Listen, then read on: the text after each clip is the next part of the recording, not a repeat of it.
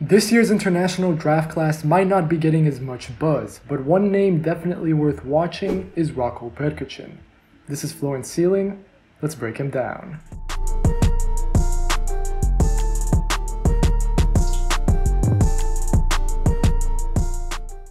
Croatian forward ROKO PRKAČIN is one of the youngest prospects in the 2021 NBA draft, not turning 19 until late November. Prkacin has been playing pro since the age of 16, but it seems like the time has come for the Croatian forward to leave his country and explore the NBA. At 6'9", 220 pounds with a 6'11" wingspan, Prkacin has the measurements to play either front court spot. But beyond his size and strength, it is his ability with the ball and flashes of stretching the floor and playmaking that make Prkacin someone to watch.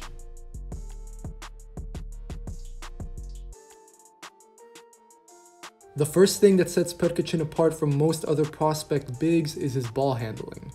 Prkacin has flashed legit ball skills during his professional career in Croatia. He is a threat in grab-and-go situations, meaning that he can collect the defensive rebound and then launch the fast break by himself. Prkacin is a solid ball handler at 6'9", and although he still needs to keep working on his handle, he can get the job done in the open court.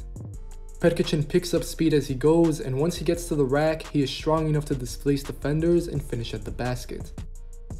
Here, he gets the late ISO, creates the contact going right, and calmly finishes. Even when Prkacin is not finishing, his potential to drive with the ball means that defenses have to scramble. Here, he brings the ball up and then finds the pass for the easy drive. Of course, he will need to keep developing this skill. The flashes are tasty, but the consistency is improvable. For instance, Prkacin is fairly fluid going left here, but gets stripped. Or here, he sets up the ISO drive, tries to play through contact, but misses the shot. Right now, the tools are there. The ball handling, the size, the willingness to embrace contact, but Prkacin needs to do a better job putting them together.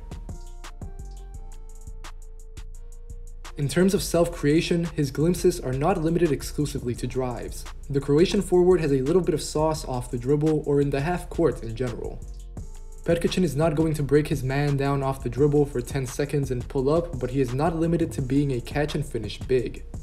For instance, Prkacin can flash into spaces and pull up off one or two dribbles. He also has a clever turnaround shot that he puts to good effect given his high release point and touch. You can watch that in effect here. There have even been some wilder flashes, such as the step back 3 off the dribble. Prkacin is also comfortable operating down low. As I will get into shortly, one important thing to note is that he does not mind playing through contact. But beyond that, he does genuinely have soft touch on his moves. Prkacin can bump down low and then get into little push shots or short fadeaways close to the basket. He plays with a mixture of physicality and finesse that is impressive for an 18-year-old. I don't expect him to become a post-up big, but it's nice to see that he has moves that he can fall back on if needed. This fadeaway against split is a good example of what Prkacin can do. Like I said, Prkacin does not mind getting dirty. At 220 pounds with wide shoulders, Prkacin has a strong frame that I have no worries about in the NBA from a strength perspective. Prkacin can take bumps, absorb contact, and embrace physicality. He does not mind getting into someone's chest, which is always good to see for a big that is so young. Prkacin is able to get himself open to receive the ball and then carve out space using his body, or he can also operate as a screener in pick and roll situations. Prkacin is a solid jumper off of 2 feet who can get up, displace his opponent, and then get the shot he wants at the rim. But more than anything, I just like how Prkacin embraces contact. It is also worth noting that Prkacin is honestly a fairly good vertical athlete. He will not be on highlight reels every night, but Prkacin can elevate, especially when he gets a head of steam. If you let Prkacin build up momentum, he can get up and get some big dunks for his team. Watch here as Prkacin cuts, gets the ball, and rises up for the flush. Or here, Prkacin uses the back screen to get up for the lob. Once again, it's the same thing here, but he gets fouled going up because he is a threat. I really like that Prkacin has this explosiveness and versatility in his arsenal because it allows him to play in a wider variety of offensive roles. Prkacin can also fill in as a floor spacer. He made 39% of his three-pointers in the Adriatic League, taking a trifecta of triples per game. His mechanics are a little slow and he can sometimes kick his legs out, but Prkacin once again has soft touch and he gets good rotation on his shot.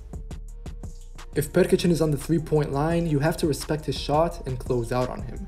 Ideally, you hope that Prkacin will be able to put together being an outside threat with his flashes of being able to handle the ball and drive to the basket. Right now, Prkacin is mostly limited to being a spot-up or pick-and-pop 3-point shooter, although there have been a few glimpses of pull-ups that are worth monitoring.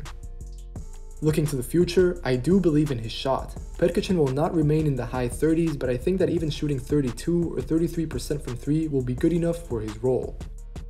And the important thing for Prkacin, like I said, is that he can keep defenses honest. To some degree, he projects as a real floor spacer, and in the NBA, that is important for bigs. However, it is far from certain how Prkacin's 3-point shot will develop. There are some good signs, but there are also some bad ones. For instance, he shot 39% from deep this season, but it might be an outlier. Prkacin has never shot the ball that well before. On top of that, his free throw percentage, which can sometimes be indicative of how 3-pointers might develop, has always been pretty poor. This year, Prkacin only made 65% of his foul shots in the Adriatic League, a figure similar to most of his career. Prkacin has the touch to make threes, but his prep and release is quite slow, and his legs can kick out sometimes. When the margins get tighter and quicker in the NBA, I'm not sure that he will be able to get his shot off as easily. I still buy the projection, but it could potentially be some time before teams let him space the floor and regularly shoot threes. On top of that, it's important to emphasize that Prkacin's flashes of self-creation, both from deep and pulling up closer to the basket, are very intermittent. Prkacin is still fairly rigid off the dribble, even if he can get the job done from time to time. He should really not be relied on to create his own shot at this point in his career. The few signs we've seen of this are worth pointing out, because if they can really be fleshed out, then that evidently vastly increases Prkacin's upside. However, I'm not sure how likely it is that Prkacin will ever be asked to create off the dribble on a nightly basis. Prkacin must also get better and craftier attacking off the catch. There is clear potential with his driving game, but it is fairly one-dimensional right now. Prkacin is limited as a straight-line driver who is not overly adept at changing directions or speeds. If you contain the drive, then you should be good because Prkacin is unlikely to bust out side steps, euro steps, or anything of the like. There is also room for improvement down low, where again, Prkacin is not the most creative player. He cannot constantly create space for himself, which leaves him fading away on most occasions. I'm not too worried about this since he is only 18, but we do have to track how Prkacin develops. On one hand, he could become a resourceful big that can drive, post, and shoot, but there is also a universe in which Prkacin does not master any of those areas and does not establish himself in any role. Luckily, Prkacin also has his passing to fall back on. He flashed playmaking chops in the Adriatic League that I expect to translate in the NBA. Prkacin is able to survey the floor and make decisions that give his team the advantage. He stood out to me the most as a post passer who could read defenses and see over the top of them, such as here with this pass. But Prkacin is pretty steady and creative overall in the half court. Even when he's not going to work down low, for example, all of these skip passes are worth noting. The execution could feature better accuracy right into the shooting pockets, but I am encouraged that Prkacin is making these reads to begin with. He is generating open corner threes even though he still needs some ironing. Watch here as Prkacin picks up the loose ball and instantly recognizes the right pass. Rebounding wise, it's a mixed bag right now. It's important for bigs to gather rebounds, so Prkacin's average of 7 boards per game is not too bad.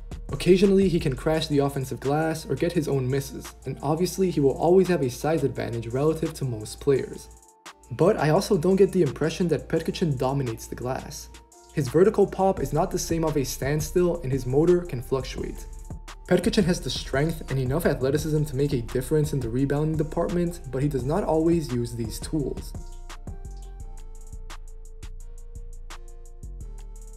Prkacin's defense pretty much starts and ends with his lateral mobility. This is what I am most worried about, and it will be a big obstacle to overcome in the NBA. When Prkacin is put into ball screen action, he lacks the foot speed and lateral quickness to make a difference. In these clips, he finds it hard to step out, guard the screen, and then recover to his original man in time to prevent the drive at the basket. If Prkacin is asked to switch, then he also struggles. Here, it's too much to ask him to keep up with the ball handler on the drive, and he ends up fouling. One area where Prkacin's bad lateral mobility really stands out is on his closeouts. Prkacin is often late or just flat out ineffective getting out to his attacker. He is not the most nimble on his feet, so running out to the perimeter can be tasking for him and he will get blown past. Even when attackers don't take Prkacin off the dribble, he can still be a non-factor contesting on the perimeter. Simply put, he needs to be able to get there faster or this will be a significant problem in the NBA. Another thing that often happens is Prkacin fouling on his closeouts. This is not just a technique issue, but a mobility issue. Prkacin gets sloppy because he has to rush out to contest the three. Instead, he ends up fouling and conceding really terrible fouls for his team. Prkacin can also get taken advantage of when he has to guard in space. Again, this goes back to how rigid he is as a defender. Prkacin is not mobile or flexible, so he is bound to be a target for shifty ball handlers and outside shooters. Teams in the Adriatic League constantly look to expose Prkacin on switches, so when the level of play goes up in the NBA, I expect the same thing to happen at a worse level.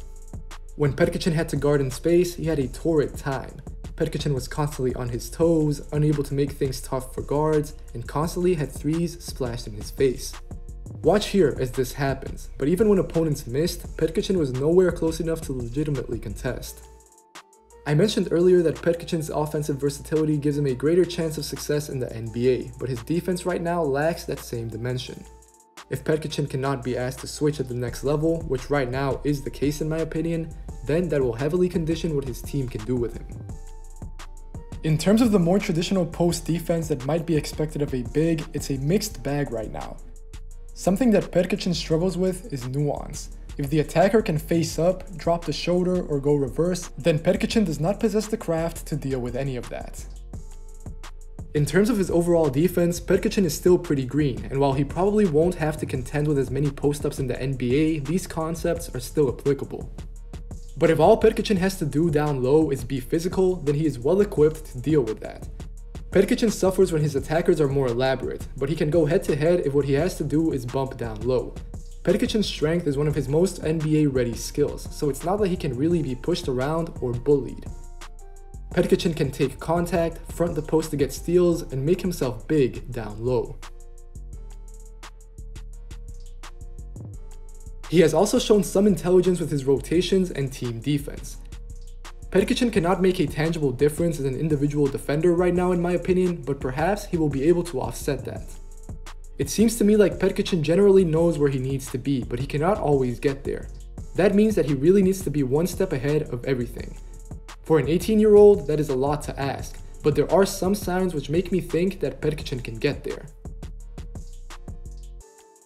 For instance, here he keeps up with his man off the dribble and forces the tough shot at the end. Or in the next clip, he travels the width of the court to execute his closeout. Him doing this regularly is unlikely, but in my opinion, he's shown enough worth investing in.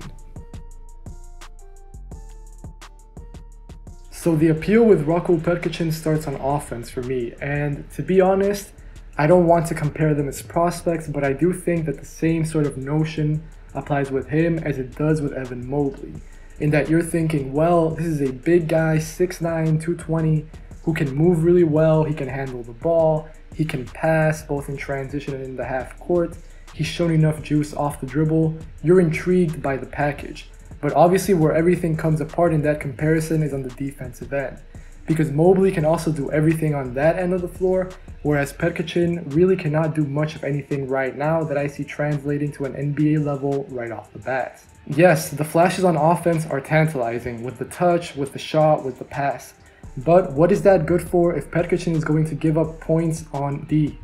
In my opinion, Prkacin's lateral mobility is really worrying. He can't really close out, he can't recover in the pick and roll.